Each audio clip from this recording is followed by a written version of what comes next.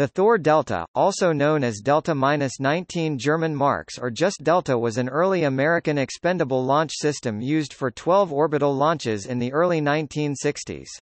A derivative of the Thor Able, it was a member of the Thor family of rockets, and the first member of the Delta family. The first stage was a Thor missile in the -19 German marks configuration.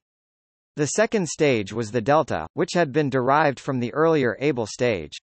An Altair solid rocket motor was used as a third stage. The basic design of the original Vanguard upper stages, featuring a pressure-fed nitric acid (UDMH) regeneratively cooled engine, was kept in place, but with an improved AJ-10-118 engine. More significantly, the Delta stage featured cold gas attitude control jets, allowing it to be stabilized in orbit for restart and more precise burns. The Thor-Delta was the first rocket to use the combination of a Thor missile and a Delta upper stage. This configuration was reused for a large number of later rockets, and a derivative, the Delta II, remained in service until 2018. The Thor-Delta launched a number of significant payloads, including the first communication satellite, Echo 1A, the first British satellite, Ariel 1, and the first active direct relay communication satellite, Telstar 1.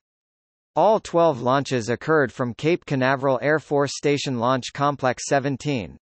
The launch of Telstar 1 used Pad B, while all other launches were from Pad A. All launches were successful except the maiden flight, which failed to place Echo 1 into orbit due to a problem with the second stage.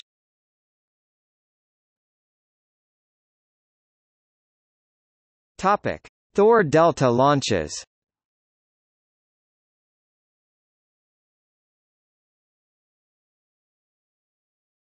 Topic: See also.